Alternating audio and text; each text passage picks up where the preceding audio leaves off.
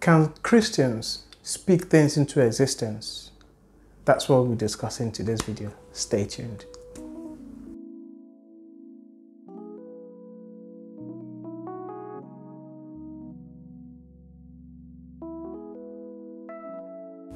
Hello everyone and welcome to The Complete Christian. My name is Chidi. If you're new to the channel, you know what to do. Please take out time to subscribe, like, share, comment and all that good stuff. So let's get into today's video. So like you can see in the title, so the topic is, can Christians speak things into existence? So, we've heard a lot of, people say that, preachers and everything, but we need to check if it's actually scriptural for us to do that. So the place that, the scripture that a lot of people who claim to have that power to speak things into existence is usually Romans chapter 4, verse 17, where it says, calling those things that be not as though they were. And most times when they preach that, they just run with it and they're not actually taking time to read the whole thing and, explain it, go deep into it. So, what we do on this channel, we like to read the scriptures in context, so that helps us to understand the Bible, what the Bible is saying, because most of the time, like I always say, if you take out a verse and read the verse, it can mean anything. But if we want to understand God's will, what God says, and what the Bible says, we need to read it in context and read it from the eyes of the person who actually wrote it, not the way you want to interpret it. That's the best way to interpret the Bible. So to help us understand, that scripture, let's start reading that the scripture, Romans chapter 4. So the verse is 17, but to get the whole context, let's start reading from verse 13. So that's going to give us, a good context. So this is what it says. Abraham and his descendants received the promise that they would get the whole world, so that they would inherit the world. But Abraham did not receive that promise because he followed the law. He did not receive the promise because he followed the law. He received that promise because he was right with God through his faith. So he was justified through faith and made right with God. That was why he received the promise, because he had faith. Verse 14, if people could get God's promises by following the law, then faith is worthless. God's promise to Abraham is worthless because the law can only bring God's anger on those who disobey it. But if there is no law, then there is nothing to disobey. Right? So it's just talking about God's promises to Abraham, and that he believed it. He trusted God that he will give the promise. And the promise here is about the coming Messiah who is going to save us. If you want to get clarity on that, I have a video about the blessing of Abraham. So check that video out and that will help you understand the blessing of Abraham, what God promised. So let's carry on. Verse 16, it says, so people get what God promised by having faith.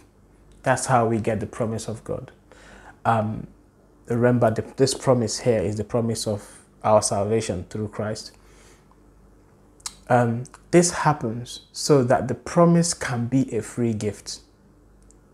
So this promise is a free gift. Remember, the book of Romans says that we are saved by grace through faith, not of works, lest any man boast. The scripture tells us that our salvation is a free gift. So we can't actually buy it. It's free gift from God. So that's also, concurring with that. So it says, and if the promise is a free gift, then all of Abraham's people will get that promise. The promise is not just for those who live under the law of Moses. It is for all who live with faith as Abraham did.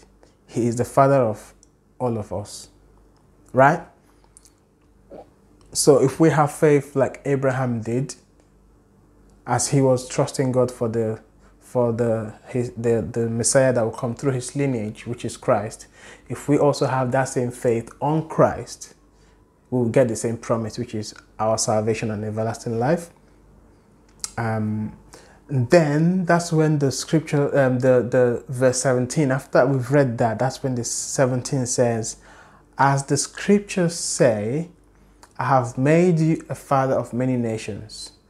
This is true because God, the one Abraham believed, listen to this, God, the one Abraham believed, the God who gives life to the dead and speaks of things that don't yet exist as if they were real. So another scripture, another version, King James will say, calling those things that be not as though they were.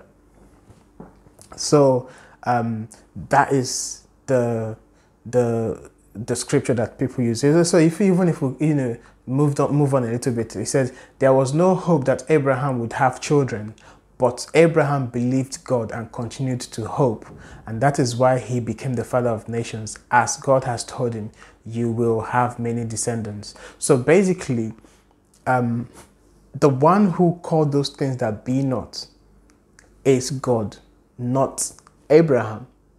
So you can't actually use yourself and put yourself in there to say, oh, because Abraham spoke things into being, then I will speak into being. If you actually take your time to read the scripture, it actually says that it's God who gives life to the dead and speak of those things that don't yet exist as though they are. So if we remember as well that the Bible says that the body of Abraham was dead and he didn't count his body that was dead, but he trusted God. So God, this scripture here just says that God who gives life to the dead, the body of Abraham that was dead, God gave it life to be able to have children, and then from his lineage came the promise, which is Christ for our salvation. So, and he says, God who gives life to the dead, Abraham's body was dead, he gave it life, and speaks of things that don't yet exist. So the child that will bring the salvation to mankind has not yet come. He does not exist naturally. He has not yet come. He hasn't been born yet.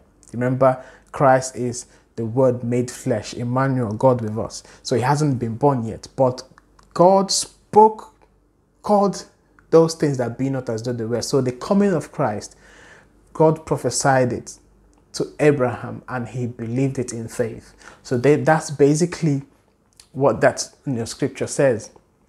So it doesn't say that us Christians can speak things into existence and use the power of our words and all that stuff. So that's not, as we can read it from that scripture, that's not what it's saying. It's not saying that you can speak things into existence. He says God calls those things that be not as though they were. God is the one who speaks things into existence, not us. So that's the video for today. I don't know, tell me what you think. Have you been taught that in church? Have you learned that in church? Leave a comment in the comment section and tell me what what you've been taught. And if you have a disagreement as well from the video, leave a comment and we have a conversation down there. So that's basically the video. So please take out time to like the video if you like it, and share to everybody who you think will benefit from this. Obviously, if you haven't subscribed, please do that quickly, because that will help our channel, that will help our videos for YouTube to share them around. So like I always say, at the end of my videos, fear God and keep his commandments, for that is the whole duty of man. So thank you for watching, and I will see you in the next video. God bless you. Thank you very much. Bye.